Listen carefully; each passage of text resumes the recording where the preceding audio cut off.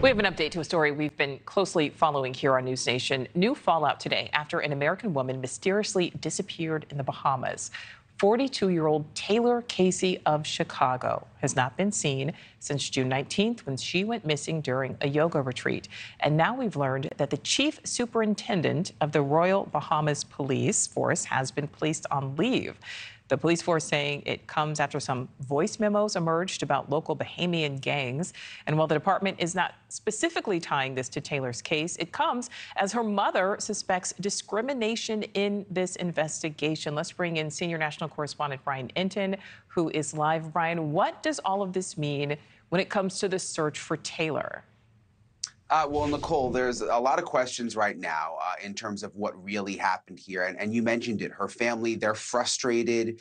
They don't believe that the police investigation has been thorough. They don't believe that it's been taken seriously. And now comes this word that the police superintendent has actually been put on leave. Now, all indications are that the officer in charge of criminal investigations, Michael Johnson, has been put on leave because of what is being called a voice note scandal. There's no indication that the scandal has anything to do with the missing woman from Illinois, and instead is about corruption, and there's a whole corruption investigation happening behind the scenes. But still, it doesn't give Taylor's family faith in how the investigation is being run. Taylor went missing on June 19th from a yoga retreat on Paradise Island. This is actually new video inside the tent where she was staying at the retreat. Nichole, you can see that's where she was sleeping. She was supposed to be there for several weeks working to learn yoga so she could go back to Chicago and teach, but her family says she vanished and that her cell phone was actually found in the ocean, but they have not been able to access it, the police say. This is the latest from the police in the Bahamas. Take a listen. That was checked by our technical team, trying to gain access to see what information that maybe could assist the investigation. We were unable to get into the phone.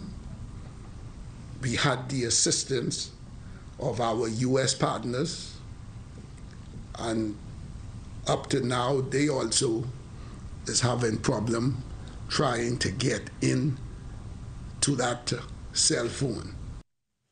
Yeah, we've been told that the FBI is also trying to get into the phone, but hasn't been successful. The family has said the retreat where she was staying, they believe has not been forthcoming with information, and that guests staying there were not even aware that Taylor was missing. But the retreat, it's called Savanandra Ashram, says they are cooperating with the investigation, and they believe that Taylor may have voluntarily left her tent and left the ashram on her own. They released a news statement to News Nation.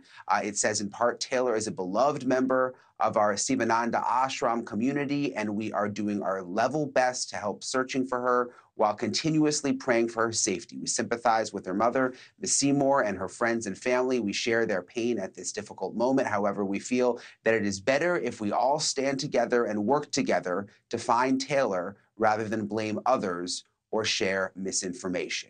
The U.S. Embassy in the Bahamas is aware of the investigation, but Taylor's family is urging the U.S. government and the FBI to do more, be more involved. They say they have not even gotten a call or an update from police in the Bahamas in weeks, but they are expecting to now get some kind of briefing towards the end of this week. Nichole? Yeah, and we just hope that Taylor comes home safely. Yeah. All right, Brian, thank you. Thank you for watching. Go to newsnationnow.com to find News Nation on your television provider. And don't forget to click the red subscribe button below to get more of News Nation's fact-driven, unbiased coverage.